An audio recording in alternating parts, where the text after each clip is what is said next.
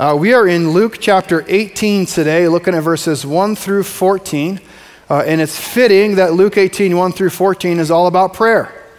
When I think about the motherly figures in my life, my own mom or my godmother. Anyone have a godmother? Remember back in the day, that was a thing that we did more often. My godmother, who still lives in the Midwest, she'll oftentimes text me at 8:08. My birthday is August 8th. If you want to put that in your calendar, you can. No pressure though. She'll text me 8:08 sometimes and say, "Hey Thomas, thinking about you, love you, proud of you, praying for you." Quite frequently throughout the year, my Aunt Gwen, as I call her, she'll text me and just let me know she's praying for me. My mom continues to pray for me. My wife, a motherly figure in my life, she prays for me. My mother-in-law, she oftentimes prays for me. I mean, there's so many of the moms around me. Maybe it's because I'm messed up. I don't know, probably. But they're all praying for me. And I think that can be true of many of us. When we look at the motherly figures in our life, they're just prayer warriors. And what we see in Luke 18, 1 through 14 is that it would be good of us to take a play out of their playbook and that we'd begin to pray like a mother, that we would begin to adopt that prayer life for ourselves. So Luke 18, 1 through 14, we have two parables of prayer. One is the story of a widow, an unlikely hero in a character, someone who, unlikely character in a story, someone who would have been looked down upon. And in the second story, we have a tax collector, another individual who would have been looked down upon. So it's two people that culture looks down upon that Jesus actually says when it comes to their prayer life, there's something to be learned for each and every one of us in this place. We'll see overall, man, God calls us to pray persistently, but three lessons I think we can learn from these two parables. Begins in chapter 18, verse 1.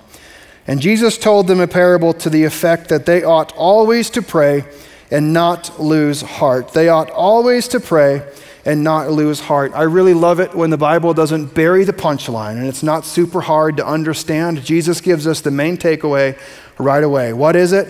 We should pray more. When it comes to having a persistent prayer life, when it comes to having a good prayer life, more just seems to be a good principle to adopt. When you think about your relationships with your most loved ones, it's typically contingent upon good what? Communication. I don't think our relationship with God is all that different. I find that when communication shuts down between my wife and I, it seems like our relationship begins to suffer. Now, where our relationship status hasn't changed, she's still my wife and I'm still her husband, when we stop talking, things don't go well. It's the same thing with my kids. When I stop talking with my kids, if I'm upset with them and I just shut down, we can't work through it. Or if they're upset with me and they just stop talking and shut down, we can't work through it. When communication shuts down, relationships begin to suffer. But when communication picks up, it's almost as if our relationships begin to flourish. I don't think this is all that different from our relationship with God. Why would God call us to pray more? Because he wants bigger and better and more relationship, more fellowship with each and every one of us. And this is where he starts. We ought to pray more. All the prayer warriors in my life, none of them would feel like they have reached the final goal. Right? We have an elder here at the church who wakes up oftentimes incredibly early in the morning, goes and prays for 2 hours, goes back to bed, wakes up, does his quiet time, and then goes about his day. If you ask that elder, do you pray enough or would you like to pray more? His answer every time is, I want to pray more. I want to pray more because there's more in it. There's more relationship to be had. There's more depth that I haven't tapped into yet. And that's what Christ invites us into in our relationship with the Lord. He invites us into more. How do we get there? Well, according to this, we ought to always pray and not lose heart. So Jesus tells them a story. He tells them a parable. He said this, in a certain city, there's two characters. A judge, when you think judge, think about a guy with lots of authority, lots of honor, lots of privilege, lots of fame, notoriety. And this guy, he's a bad guy. He neither fears God nor respects men. And there was a widow. When you think of widow, think opposite of judge. You had judge with power, now you have a widow vulnerable. Someone whose needs, she needs help from other people. The good in her life is contingent upon other people showing up and providing and protecting for her. It's the opposite of the judge, but it's this widow, this vulnerable widow, that God says we might have something to learn from. And in that city, there was a widow who kept coming to the judge and saying, "Give me justice against my adversary." Jesus doesn't let us in on what the situation may be. All we know is we have an adversary, someone working against this widow. So this widow continues coming to the judge, the guy who can do something about it. And she wants justice. What's justice? It's either punishment for the adversary or protection from the adversary, but the request is for justice.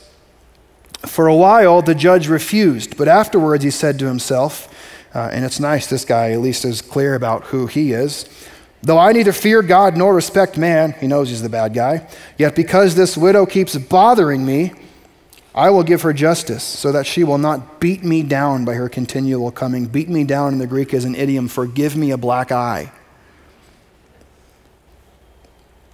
Jesus says this in verse 6, "And the Lord said, hear what the unrighteous judge says." Let's hear it. What is it that the unrighteous judge says? Here's what he says. I'm a bad guy. I don't fear God. I don't respect men. And this woman is needy and she's annoying.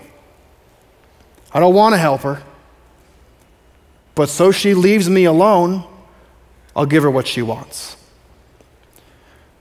Now, when we read a story like this, we'll start wondering, okay, is this like a comparison thing? Like, is God like the unrighteous, angry judge? Or is it a contrasting thing? It's a contrasting thing. The point of the parable is not God is an unhappy judge who will give you what you want so you leave him alone. That's not the point. In fact, our God, our perfect God, God the Father, who's righteous and just, who created everything, who loves us, who invites us into relationship with him, is different than this unrighteous judge. We studied months ago Luke chapter 11. In Luke chapter 11, there was a similar story. There's a father in his house, and in this house, all of his children have gone to sleep and they share a bed. Culturally, that's what it would have been like. A big one-bedroom home with a bed that everyone would sleep in together. A little different than our split floor plans where our kids are way down there, way down there, and we're way down here. It was the type of thing where you were together. And in this story, a friend comes and knocks on the door after the father and all the children have gone asleep. Isn't that your favorite thing, when the kids finally go to sleep and then someone rings the doorbell? We love it in our house. No, not at all. In fact, remember this. Maybe you still have a baby in the house, or you recall when you had a baby at home, and when the newborn went down, oftentimes you'd take a sticky note and you'd put it on your front door and you'd say, "For the love of God, do not ring this doorbell. The baby is sleeping. Go away." Or text us. That's kind of the mood that this father's in. A friend comes and knocks on the door and says, "Hey, do you have some bread? A friend of mine just came in from a long travel and I forgot to make bread. Do you have any bread?" And the father says, "Go away. Go away, my kids are asleep." But the persistent friend continues knocking on the door. And the friend says, "So that you will go away and let my kids sleep, I'll give you what you want." Similar heart behind this judge. I don't fear God. I don't respect man. But so you'll leave me alone, I'll give you what you want. That's the heart of man. That's not the heart of God. You can read a similar parable in Matthew chapter 7, or you can read it in the same story in Luke chapter 11, where it says, we know how to give good gifts, don't we?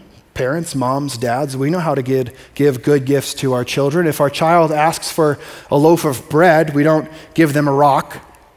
Or if they ask for a piece of fish, it's not as if we give them a scorpion or as if we give them a snake. He goes on and says, if you who are evil know how to give good gifts, how much more will our Father in heaven, who is perfect, give much better things to those who would ask? See, that's the point. Our God is not like this unrighteous judge. Our God is not like this selfish man who just wants to be left alone, who will give us what we want if we bother him enough. That's not the point. The point is our God is good. Our God loves us and invites us in to praying like this persistent widow. That we'd come to him daily with our needs, that we'd come to him daily with anything. we need to pray more. Hear what this unrighteous judge says, verse 7, and will not God give justice to his elect, who cry to him day and night? Will he delay long over them? If this unrighteous judge gives this widow what she needs, how much more will our God, a righteous, perfect, completely loving, and holy Father, give things to us who cry to him day and night? So the second thing, we need to pray faithfully. Okay, we need to pray more, whatever that means to you. A good starting place is just more. Not exactly what's the magic recipe? How exactly do I need to pray? Jesus left some great examples for us for how to pray, but also he just said pray more. One of the best places to start if you want to pray is just do it. How frequently? As frequently as you can. Just pray more. Pray faithfully. Pray persistently. And when I say pray faithfully, we'll return to this towards the end. I also want to challenge us to try to pray biblically. Try to pray biblically. There are all sorts of prayers modeled for us throughout the scriptures, and if we want to follow Jesus, we follow Jesus' teaching to pray more, to pray faithfully. We also follow Jesus' example. What does it look like for us to pray? What types of things did Jesus pray for? How do we join him in that? When we pray, we ought to pray persistently, without ceasing, without giving up heart, without losing heart. We should pray often, but we should also pray faithfully.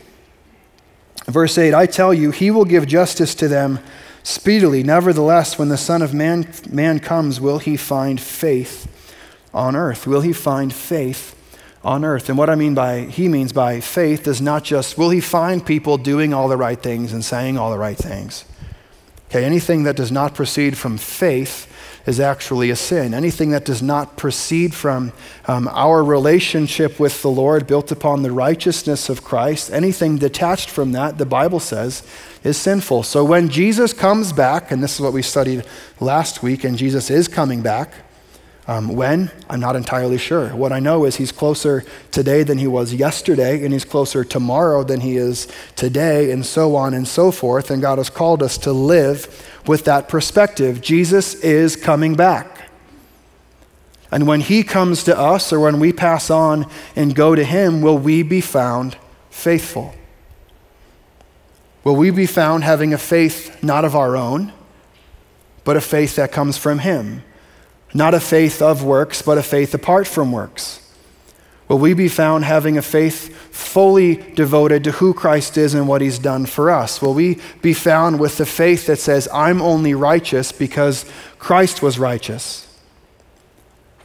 Is our faith in Christ and in Christ alone? John 14:6 says, Jesus says this, for I am the way, I am the truth, I am the life. No one comes to the Father except through me. Is our faith in Jesus? Well, why would we put our faith in Jesus? Why do I need to put my faith in Jesus? Well, the Bible says all have sinned, each and every one of us, and because of that, we've been separated from God. We have fallen short of the glory of God. God's standard for us to be in relationship with him is perfection. Any perfect people in church this morning, keep your hand down. I don't want to ruin the streak. Bible says we have sin. What's sin? God says, live this way, do this. And we say, not really my thing. He says, actually, don't do this. And we say, but I like that, it feels good, and it's fun. We sin. We break God's laws. And because we have sin in our life, we've been separated from God. But God demonstrated his love for us in this. While we were sinners, he sent his son Jesus to die for us. Jesus Christ came and lived the perfect life that we couldn't live. He died the death that you and I deserve to die. Why? The wages of sin is death. So Jesus paid the penalty for our sin. The scriptures go on. They say Jesus didn't stay dead. He rose from the dead, defeating death, that if we'd place our faith, our trust in Christ and in Christ alone, that so too you and I could live forever. We could live abundantly now, and we can live eternally with Christ later. When Jesus comes back, or when we go to him, will we be found faithful? Not because of what we say, not because of what we do, but because of who Christ is and what we say about him. That's the question. Will we be found faithful? Jesus tells a second parable. It's the parable of a tax collector. He also told this parable to some who trusted in themselves that they were righteous and treated others with contempt. You got two things going against them right away. They trusted in themselves. Well, Proverbs 3, 5, and 6 says what? Trust in the Lord with all your heart, and lean not on your own understanding. In all your ways acknowledge him, and he will make your paths straight. The Thomas translation says, trust God, not Thomas. That's what it says. Trust God, not you. So if we're trusting in self, we've already missed it. And what are they trusting in self for? They're trusting in their own works. They're trusting in their own righteousness. But Romans 3:10 says, no one is righteous, no, not one. No one does good. No one seeks God. Apart from Christ, no one's righteous. So these guys have it wrong immediately. He told this parable to some who trusted in themselves that they were righteous and treated others with contempt. Here's the parable. Two men went up in the temple to pray, one a Pharisee and the other a tax collector. If you're hearing this story, immediately you might think, well, it's the Pharisee who's the hero. It's the religious guy, the one who acts the part, prays the part, looks the part. It's got to be this guy who's going up into the temple. He is the religious one, not the tax collector. The Pharisee, standing by himself, prayed like this. Matthew chapter 6 talks about Pharisees, how they stand on the street corners as they pray to get all of the attention. Not taking attention and taking it off them and bringing people to the feet of Jesus and bringing the attention to God. Their goal was to bring all the attention to themselves. So they would stand by themselves. That's exactly what's happening in this story. The Pharisee, standing by himself, prayed this: God, I thank you. That's a great way to start. That's the only thing he does right in this entire prayer, is he thanks God. I don't know about you, but I find myself lately when I'm praying and I thank God, it's like the list of things I'm thankful for what he's doing in my life and just who he is in general. When I'm thanking God, it's like that list could never end. It's a great way to start. God, thank you. God, thank you. God, thank you. God, thank you. He does that part right and falls apart shortly after that. God, I thank you that I'm not like other men. In other words, hey God, you're welcome. He's got an eye problem. His whole prayer is looking at himself. He's looking at him, who he is, what he's done, his faithfulness, what he brings to the table. Hey God, you're welcome. I thank you that I'm not like other men. Extortioners, in other words, cheaters and thieves, unjust, just all the other sinners, adulterers, sexual sinners, or even like this tax collector. Now, if you're thinking of this story, you have to realize how offensive and rude this would be. God, thank you that I'm like this. Thank you that I'm like this. Thank you that I'm not like this other guy. Here's what this looks like. God, thank you that I'm better than everyone else. God, thank you that I'm not like these bad husbands. Thank you that I'm not like these bad fathers, these bad friends, these cheaters and poor businessmen. And God, thank you especially that I'm not like my friend Brian. That's pretty messed up. That's pretty messed up. This guy is way too high on his horse. I love Brian. He's my best friend. I can say anything. He's not offended. Are you offended? I am thankful that I'm not like you, though. That's okay. Just kidding. I love you. This guy has got an eye problem. It's I, God. Hey, God, you're welcome. God, you're lucky to have me on your team. God, you're lucky to have me as a part of your family. God, you're lucky to have me as a part of your church. It's just totally prideful. God doesn't like pride. We'll see that in a moment.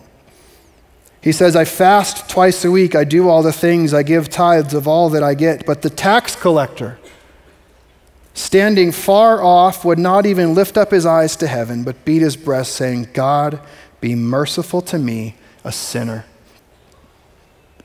You have one guy standing on a platform getting all the attention, much like this, basically saying, God, you're welcome. You're welcome. Look at how great I am. And you have another man, a tax collector, a reject, an outsider, someone who wouldn't even be welcomed by those who were a part of the temple, standing where? Far off in the corner where no one can see. And in all humility, not even lifting his eyes to heaven, instead beating his chest like sometimes we often do. And he just says, God, be merciful to me. I have nothing to bring you. Be merciful to me, a sinner. So we see we need to pray more, we need to pray faithfully, but also we need to pray in humility. We need to pray in humility and pray for humility. Sometimes we think way too highly of ourselves than we really should. Verse 14, I tell you, this man, this humble tax collector, went down to his house justified, in other words, right in the eyes of God, rather than the other. For everyone who exalts himself will be humbled, but the one who humbles himself will be exalted. James chapter 4, verse 6 says, God opposes the proud, but gives grace to the humble. God opposes the proud, but gives grace to the humble. Do you want the God of the universe to be against you? Then be a prideful person. Exalt yourself higher than you ought to, and the God of the universe will be opposed to you. But if you want the God of the universe to exalt you, to lift you up, then humble yourselves. Realize who we really are, that we bring nothing to the table except our sin. For our sake, he made him who knew no sin to be sin, that in him we might become the righteousness of God. It's the great exchange. We come to the table as sinners, asking God for mercy, saying, Jesus, will you take my sin? And then we freely and gladly receive the righteousness of Christ. It's the good news of the gospel. We humble ourselves because Jesus humbled himself. The God of the universe didn't account equality with God as a thing to be grasped, but he humbled himself and came here and humbled himself even further than that by taking a cross. That in him, if we'd humble ourselves and place our faith in Christ, then we'd be exalted to live in right relationship with God forever. We need to pray in humility, recognize who God is and who we're even speaking with, but we also need to pray for humility. That we'd humble ourselves, and in doing so, God would exalt us and do with our life what he chooses to do. Persistent prayer, two great parables, two people, unlikely heroes in a story, coming before the Lord and asking for help persistently. Three things I think we can take away. We just need to pray more. We need to pray more. I'm not sure what your prayer life looks like, but praying more is a good place to start. What would that look like for you to pray more? Maybe right now we pray before meals. That's a great way to do that. Okay, Jesus fed the 5,000, and before he did the whole miracle, he turned his eyes to heaven. He thanked God for who he is and what he was about to do. It seems like a good thing that we should practice as well. Pray before you eat. That's great. Maybe you stop there. Can you pray more? What would it look like to wake up and sing the old song and pray the old song? This is the day the Lord has made. I will rejoice and be glad in it. To set our eyes and our hearts on heaven immediately when we wake up. What would it look like to pray more? Second thing, what would it look like to pray faithfully? I'm going to invite the band out to join me as we close. What would it look like for us to pray faithfully? Yes, persistently. Yes, without ceasing. But also, what would it look like for us to pray biblical things? To pray what we see modeled in the scriptures. We want to follow Jesus, which means we follow his teaching, but we also follow his example. We want to follow God, so we follow his teaching. We also follow the example of the people we see in the scriptures. What would it look like for us to pray faithfully, persistently, but also to pray biblically? I taught you a little acronym months ago as we were studying through Luke chapter 11. I want to reteach it / remind you if you hadn't heard it before. It's just P-R-A-Y. How do we pray faithfully? P-R-A-Y. P is praise. Well, where do we see praise modeled in the scriptures? Open up the Psalms.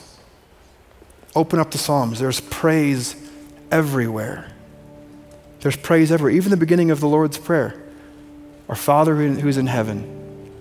That's a statement of praise, a recognition of who God is. We're praising God, realizing he's the maker of everything. He's a sustainer of everything. We begin our prayers, our faithful prayers, with praise. R is repent. repent. You could look at Psalm 51, have mercy on me, O God. Have mercy on me, O God. Have mercy on me, a sinner. We come before the Lord realizing we have nothing great to offer him. We repent of our sin, we turn away from our sin, confess Christ to be our Lord, and continue walking in faith and living a life that loves him, that honors him, that brings him glory. We repent, or we ask. It's okay to ask God things. Philippians chapter 4, verse 6, do not be anxious about anything, but in all things with prayer and supplication and thanksgiving, let your requests be made known to God. Okay, here's what this doesn't mean. This doesn't mean God's got no idea what's going on until we ask him about it. That's not the point. He knows what's going on. He's got the whole world in his hands. He knows every situation. He knows every detail of everything going on in all of our lives, all at the same time. But we come before him in humility and we ask. And just like this persistent widow went to the judge persistently, day after day, all night and all day. Why? Because she believed this judge could actually do something about it. Well, that's our heart too. We come before God, our perfect, righteous, holy, loving Father. Why? Because we believe he can actually do something about it. So we let our requests be made known to the Lord. We bring our asks, our wants, our desires before the Lord, ultimately with a spirit and a heart that says, God, but your will be done, not my will. That's the why. We yield. We yield. Open-handed prayers saying, God, your will be done. Your kingdom come, your will be done in my life as it is in heaven. Your kingdom come, your will be done in this situation as it is in heaven. We have people coming to the church all the time asking for prayer. They've got sickness going on and they need the Lord to show up and do something miraculous. And we will ask the Lord, we'll plead with the Lord, God, would you do something amazing? Would you heal them? Would you heal them for an amazing testimony, for the good of this person and the glory of your son Jesus, so all people around can see that you did a miraculous thing in the life of this person? We're not afraid to ask. But at the same time, we pray, God, but we know your plan is way better than ours.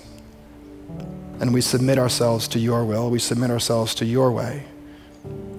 We realize that you work all things for your glory and for our good, so you work this situation however you need. It's a yielding prayer. We give that situation over to God. We pray faithfully. And then third thing, we need to pray in humility. And do you see yourselves accurately, or do you have an eye problem?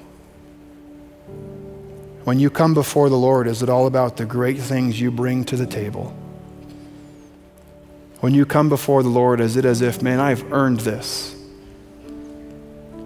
Or do you see yourself in light of Ephesians 2, I was dead in my trespasses and sins, but by grace I've been saved through faith, not by anything that I've done, only because of what Christ Jesus has done. Do we humble ourselves in prayer? Do we pray for God to continue to humble us so we can live the way of Jesus and live a life that looks like Jesus? We need to pray more. We need to pray faithfully. I need to pray in humility and for humility. I'm going to give us an opportunity as we close today to pray. So I'm going to ask you right where you're at, bow your heads, close your eyes, and we're going to pray for just a couple minutes. For some of you, this is like an appetizer to the actual main course of prayer. For others, this may feel like an eternity. But wherever we're at, we're just going to talk to God and have a conversation with him. We're going to communicate with the God of everything. Let's just praise him. In your own words, in the quietness of your heart, would you praise God for who he is?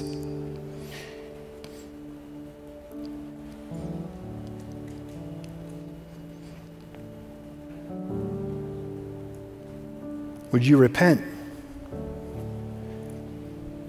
Would you lay your sins at the feet of the cross? Would you bring those things that you've been hiding to Jesus and say, God, I turn these over to you and I turn away from them? God, have mercy on me, a sinner.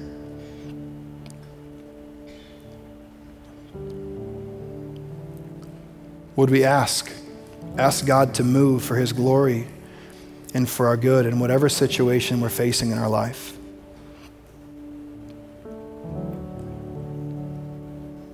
And would you yield? Not your will, but his will be done.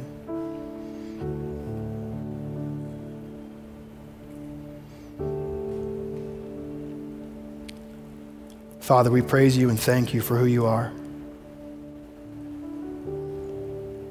God, we thank you that the creator and sustainer of the universe knows us by name.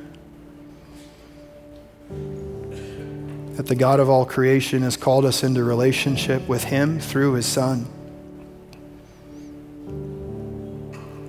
Thank you, Father. God, we do turn away from the things of this world. We turn away from the things that steal our attention, that steal our affection. God, the sins that we continue to struggle with, Lord, we repent of those. We turn from them and follow you in faith. Father, I ask that you would continue to work by the power of your Spirit, God, that you would open people up even in this place here, right now, God, that you would open their ears to hear you, their eyes to see you, their minds to know you, their hearts to love you. And that for my friends, my brothers and sisters in Christ who do know you and desire to follow you and speak of you, God, that you would embolden them and give them courage to open their mouth when they leave this place to speak of how good you are. And God, ultimately we yield. God, not my will, but thy will be done. God, that you'd have your way in me, that you'd have your way in the lives of all who are here this morning. God, everything we do, say, and sing is only because we want to glorify you. God, we love you, praise you, give you all the glory. It's in Christ's name we pray. Amen. Hey, our prayer team is going to be down front. And maybe you're going through some stuff and just want some prayer. Man, this team would love to pray with you. They'd love to pray for you. Maybe you've got some great stuff going on. You just want to rejoice and praise God for who he is and what he's doing. They would love to pray with you and praise God for what's happened in your life as well. Maybe you're here in this place this morning and you have questions about what it means or looks like to have faith to follow Jesus. We would love to have a conversation with you. I'll be down front after the service. I'd love to talk with you. You can fill out a Connect card and say you want to follow Jesus. We'd love to reach out this week and talk with you. Or you can go to the giant glowing sign that says follow Jesus after the service, and that team back there would love to pray with you as well. This week, would we press in to our relationship with the Lord? Would we do whatever it takes for whatever it looks like for each and every one of us? Would we try to pray more? Would we talk to God more this week than we did this last week? Would we pray faithfully, not just persistently, but also do our best to pray biblical prayers, pray things in line with what the scriptures teach? And also, would we pray in humility, but also for humility, that we would walk the way, the humble way of Jesus this week? Moms, we love you. We hope this day that you feel honored, loved. We hope you feel rejoiced over. Just know that we see you, we care for you, and we are incredibly thankful for each and every one of you. Happy Mother's Day. We love you, love each other. Go live on mission. We'll see you next week. Bye-bye.